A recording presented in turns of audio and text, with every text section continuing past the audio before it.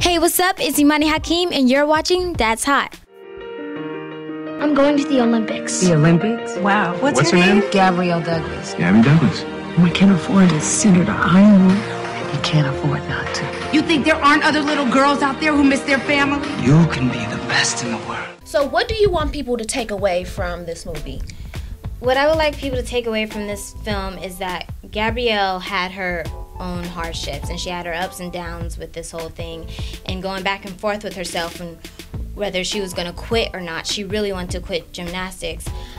What people don't know is that Gabby had her own options that she wanted to do outside of gymnastics, that she was just going to give it all up and do those other things.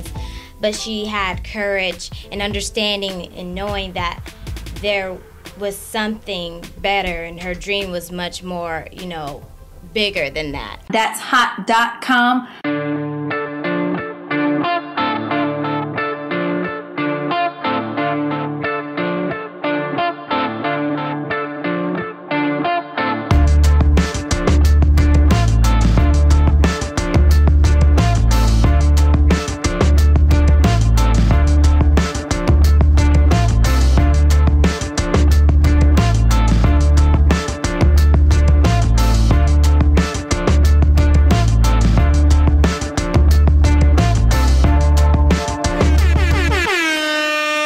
DatzHott.com. What I wanted to ask you is, I know just from watching when Gabby was competing in the Olympics and some of the hardships she had to deal with in the media then with her hair, and do you feel like she had a lot of adversity because she was African American? Yeah, that's something that she also experienced before joining the Olympics. She was one of the few black gymnasts at her gym, and she always she experienced some bullying and some sly comments about race and things like that she's always had to face. But she never spoke up about it to her mother until later. She just kept a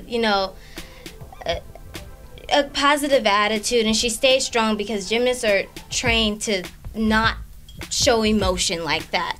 And I feel like with the whole hair drama during the Olympics, I feel like that's something that's not even important. Why are we paying attention to something that's not nearly as big? She's breaking records. Exactly. So here we are. We have this amazing gymnast in front of us, and all we could do is talk about her hair. Why are we picking on her hair?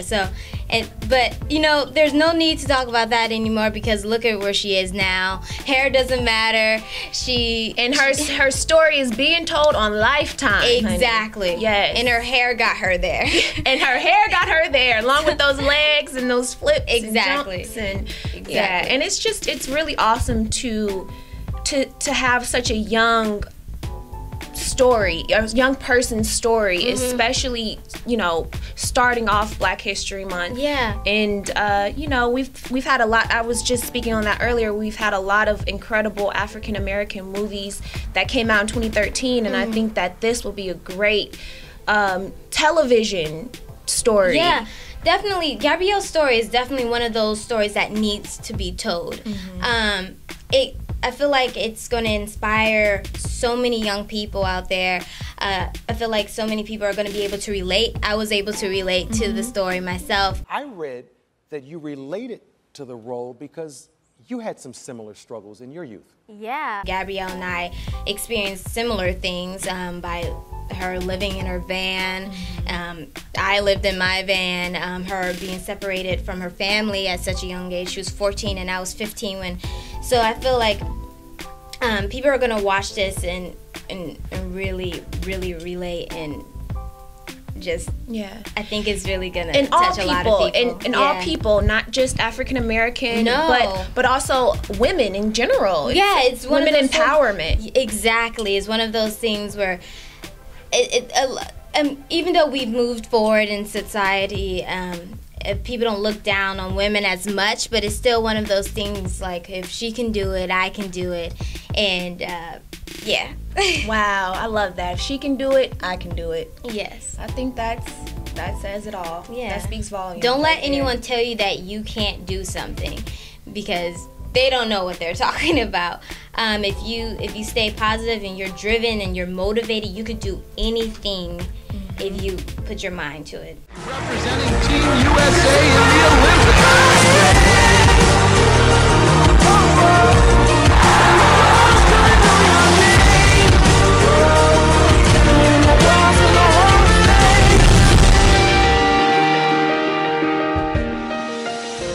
I don't even know who holding the camera. DatzHott.com.